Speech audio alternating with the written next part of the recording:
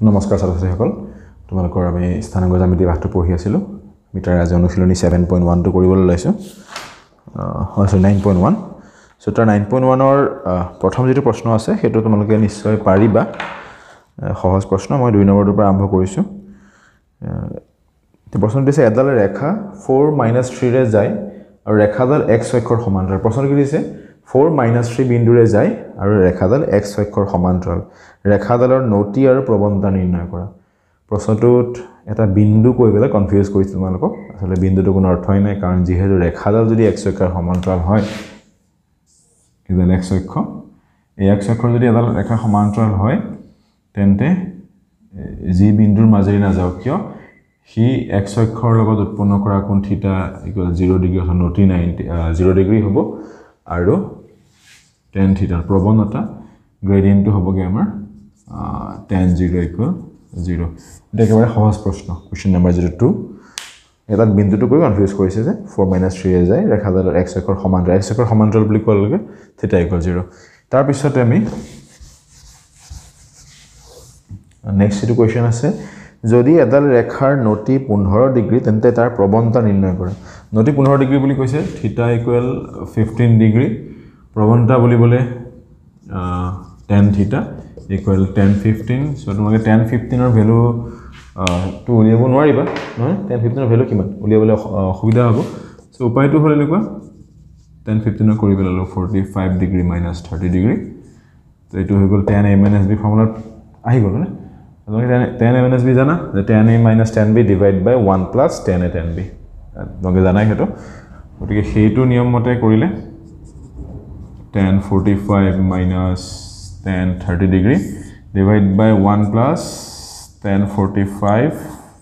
tan 30 degree into 1/√3 so to 1 plus 1 into 1/√3 সহজ আৰু তো ওলাই গল তোমালোকৰ so তলৰ √3 হ'ব LCM √3 minus 1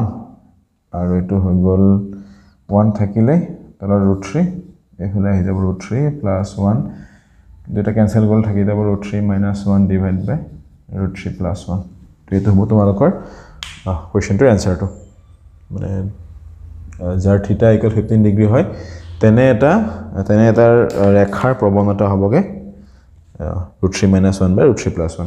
ইয়াৰ পিছতে আমি কৰো কোৱেশ্চন নম্বৰ 4 কোৱেশ্চন নম্বৰ 4 টো কৰো আমি Question number 4 আমাক কি দিছে -8 11 এটা বিন্দু আৰু 2y এটা বিন্দু এই দুটা বিন্দুৰ মাজেৰে জোৰ ৰেখাডালৰ প্ৰৱণতা দিছে -4/3 প্ৰৱণতা -4/3 দিয়া আছে তেতিয়া আমাক কৈছে y ৰ মানটো কিমান উলিয়াবলৈ সহজ এই দুটা বিন্দুৰ মাজে জোৰ ৰেখা যদি হয় কি বুলি ধৰিলম যে আমি x1 লৈ ললো -8 আৰু y1 লৈ ললো 11 x2 লৈ ললো 2 আৰু y2 লৈ ললো 4 হয় 4 y আৰু y হয় সো y2 = y লৈ ললো এতিয়া ইয়াৰ প্ৰৱণতা আমাক এটো দিয়া প্ৰৱণতাৰ নিয়মটো কেনেকুৱা আছিল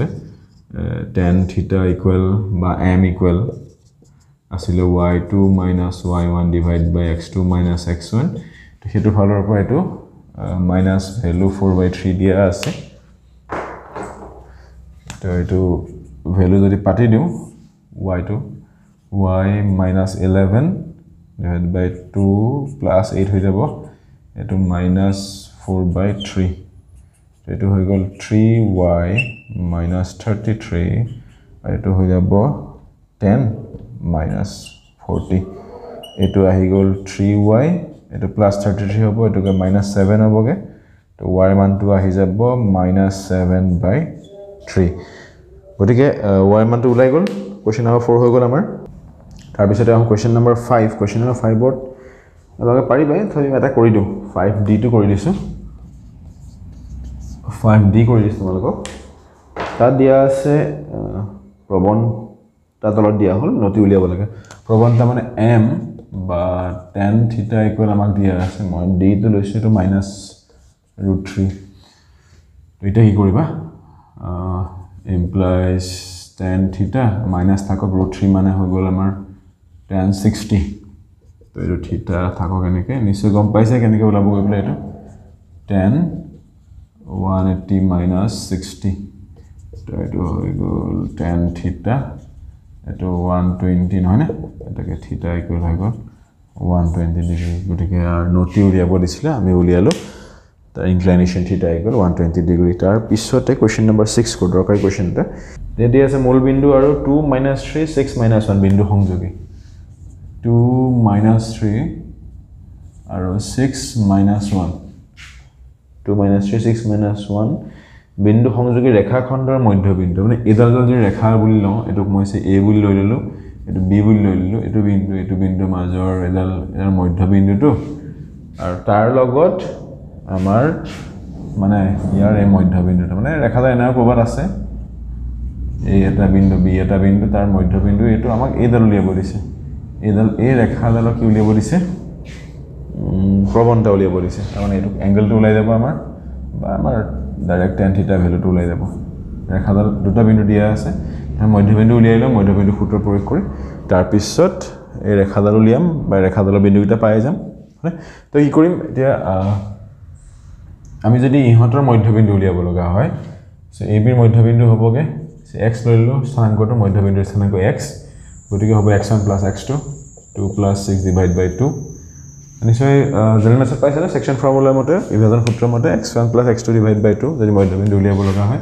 সো 8/2 = 4 একেদৰে y হ'ব -1 minus মানে x y1 + y2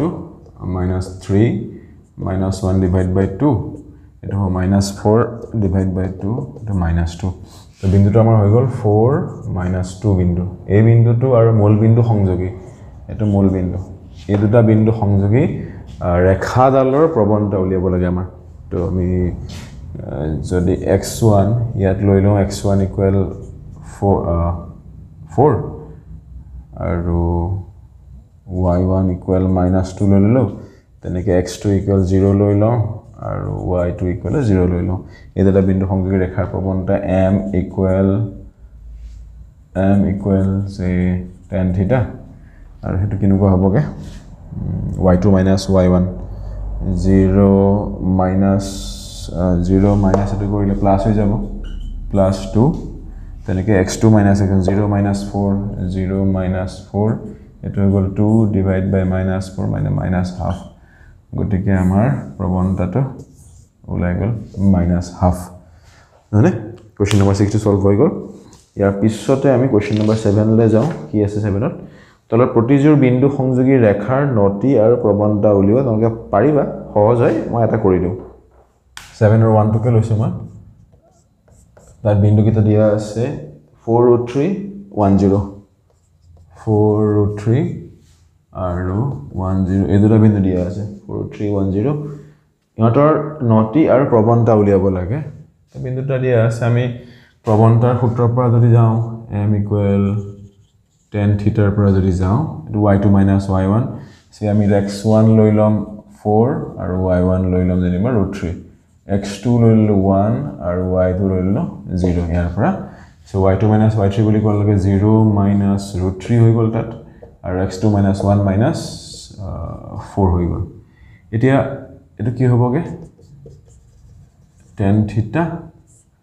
-√3 ওপৰত আৰু তলত হৈ গল -3 মানে এটো যদি আমি ক্যান্সেল কৰো ক্যান্সেলেশন গৈ আছে মাইনাস নোহোৱা হ'ব এটো 1/√3 তো 1/√3 গল প্ৰবণতা আমাৰ তাৰ পিছতে এটো যদি প্ৰবণতা এটাকে প্ৰবণতা m = লিখি দিয়া পাৰিবা 1/√3 ইয়াৰ পৰা আমি 10 এটো উলিয়াব পাৰিম tan theta = নতিৰ মানটো উলিয়াব পাৰিম এটো কেতিয়া হয় এটো আহি যায় আমাৰ tan 30 হলে এটাকে theta = 30 গতিকে নতি উলাই গল বা ইনক্লিনেশন theta = উলাই গল মোৰ 30 ডিগ্ৰী এটা একেবাৰে সহজ বাকিটা নাই কৰিবা মই কোশ্চেন নম্বৰ 8 কৰো কোশ্চেন নম্বৰ 8 ত কি দিয়া আছে তিনটা বিন্দু দিয়া আছে আৰু প্ৰবণতাৰ সহায় দেখাব দিছে এই তিনটা বিন্দু একে ৰেখীয় এতিয়া যদি এই তিনটা বিন্দু একে ৰেখীয় বুলি দেখাব লাগে আৰু ব্যৱহাৰ কৰিব প্ৰবণতাৰ মানে ধাৰণাটো তুমি ধৰি লৈছো বিন্দু কিটা a6 - 1 b 5 0 আৰু c we take them as ABC 6 minus 1 B 50 আৰু C 2 3 যদি এই বিন্দুকেইটা একে ৰেখীয় হয় that means আমি এনেকৈ উলিয়াব পাৰোঁ AB নামৰ এটা লাইন থাকিব BC নামৰ লাইনডাল থাকিব বা AC নামৰ লাইনডাল থাকিব অৰ্থাৎ এই তিনডাল লাইনৰ যদি প্ৰবন্ধটো একে হয় তেতিয়াহ'লে আমি কি বুলি কম এটা একে ৰেখীয় বুলি ক'ব পাৰিম এডালকে বনাই দিলো A B এর প্রবণতা যিমান হ'ব বেলেগ এটা লাইন দিবা B C নাম্বার বেলেগ দি দিম D দি একে হ'ব নহয় দুডাল ৰেখাৰ প্ৰবণতা একে তাৰ অৰ্থ এইটো নহয় যে দুডাল ৰেখাই একে ৰেখীয় সো সমান্তৰাল হৈ আছে কিন্তু যদি হে একে ৰেখীয় হ'বলে হয় তেতিয়াহ'লে ইয়াৰ প্ৰবণতা যিমান ইয়াৰ সিমান আৰু ইয়াৰ গুটিডালৰ সিমান গতিকে আমি দুডাল বা তিনডালৰ যদি উলিয়াই দিওঁ প্ৰবণতাটো যদি একে ওলাই তেতিয়াহ'লে আমি ক'ব পাৰিম যে বিন্দুকেইটা একে ৰেখীয় হয় গতিকে তাৰ কাৰণে কি কৰিম প্ৰথমে AB উলিয়াবলৈ আমি গোটেই বিন্দুকেইটা লৈ লওঁ প্ৰথমে যদি ইহঁত দুটাক লওঁ ইহঁতৰ কাৰণে x1 লৈ ললো 6 আৰু y1 লৈ ললো -1 তেনেকে y1 সৰি x2 লৈ ললো মই 6 - x2 5 আৰু y2 হৈ গ'ল মোৰ কাৰণে 0 গতিকে ইহঁতৰ যদি প্ৰবণতা মই উলিয়াব যাওঁ m equal হবগে y2 minus y1 0 minus 1 equal to 0 plus 1 হৈ যাব আৰু 5 minus 1 6 কৰিলে minus 6 কৰিলে তো minus 1 হবগে 1 by minus 1 equal to minus 1 তেনেকে যদি মই ইহঁত দুটাৰ কাৰণে চাওঁ তাৰ কাৰণে যাক ভাবি লওঁ এটো x2 x3 বুলি ললো এটো x2 equal 5 আৰু y2 equal 0 তেনেকে x3 equal মই 2 ললো আৰু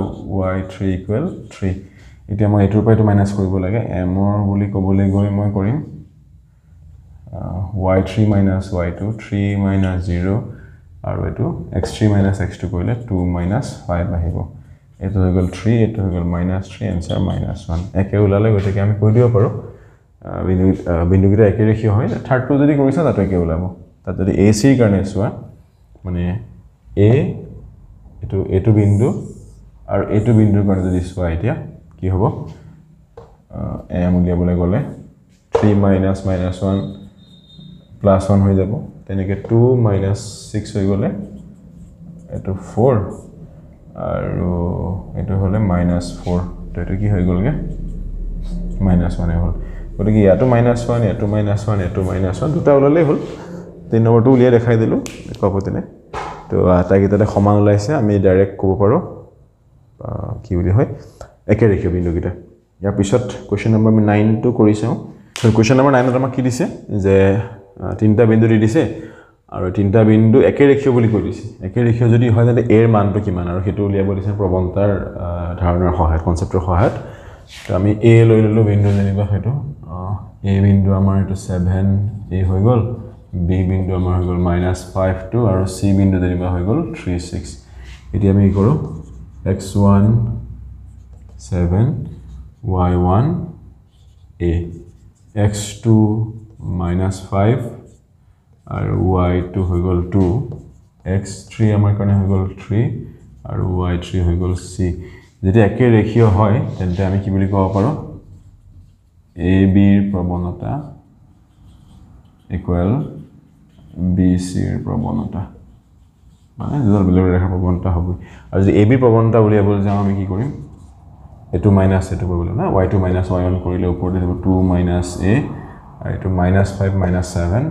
-5 -7 তেনেকে bc কৰিবলৈ গলে কি হ'ব এটো minus a2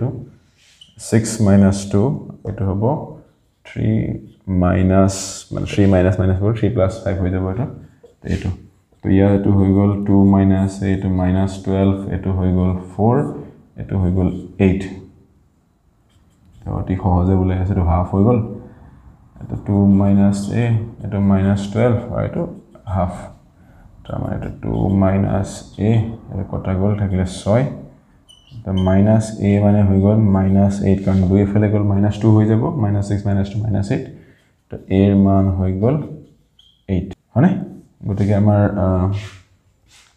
এৰ মানটো উলিয়ালো প্ৰবণতাৰ আইডিয়াৰ সহায়ত এবাৰ আমি কোৱেশ্চন নম্বৰ 10 কৰো 10ত কি আছে ত্ৰিভুজ এটা দিয়া আছে মানে ত্ৰিভুজৰ শীৰ্ষবিন্দু তিনটা দিয়া আছে আৰু ত্ৰিভুজটোৰ এ বিন্দুৰে যোৱা মধ্যমাডালৰ প্ৰৱণতা উলিয়াব দিছে ইন্টাৰেষ্টিং কোৱেশ্চন প্ৰশ্নটো চাই বৰ্ডত মই আঁকি ললো এটো সম্পূৰ্ণ সৌধ ডায়াগ্ৰাম হোৱা নাই কাৰণ মই অক্ষৰ লগাই নাই এতে জাস্ট বুজিবৰ কাৰণে আঁকি লৈছো ইয়াত চোৱা বিন্দু দিয়া আছে এ বি সি প্ৰত্যেকৰ স্থানাংক দিয়া আছে আৰু কৈছে এ বিন্দুৰে যোৱা মধ্যমা তাৰ মানে মধ্যমা কি হয় বিপৰীত বাহুৰ মধ্যবিন্দুৰে যায় মধ্যমা means the median and it goes through the midpoint of the opposite sides of a given point of a vertex so এই vertex টো বা শীৰ্ষবিন্দুৰ বিপৰীত বাহুডালৰ মধ্যবিন্দুৰে সংযোগী ৰেখাডাল মানে সেই ৰেখাডালে x অক্ষৰত কিমান কোণ কৰিছে হেতু উলিয়াব পাৰিলে আমাৰ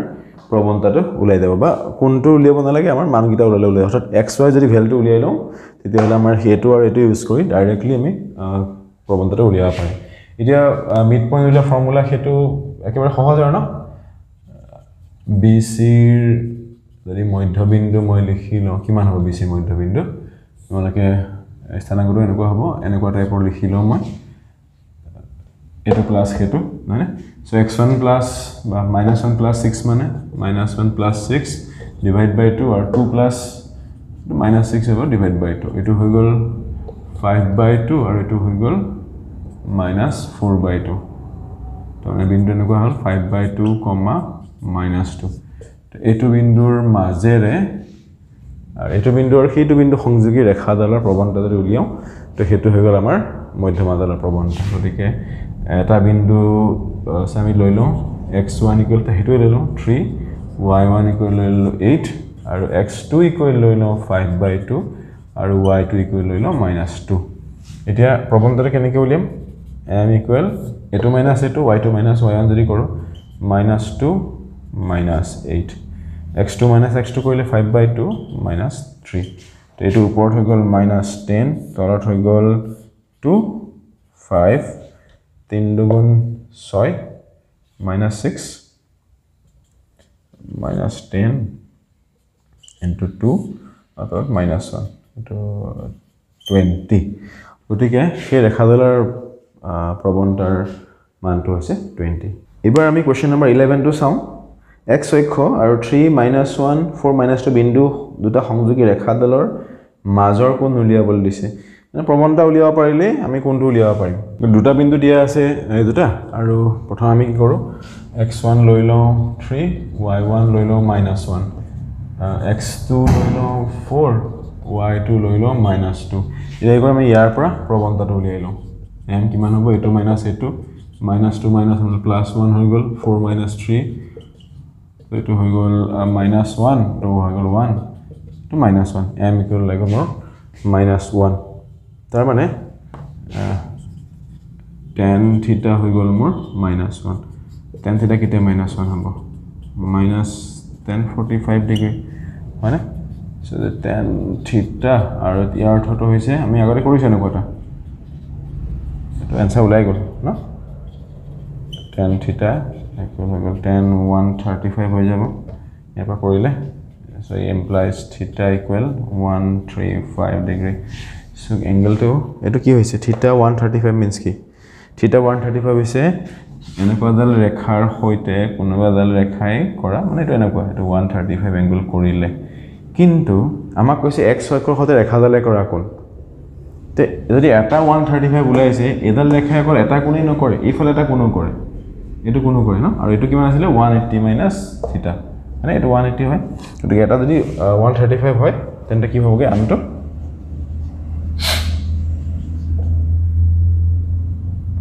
হ'বগে 180 minus 135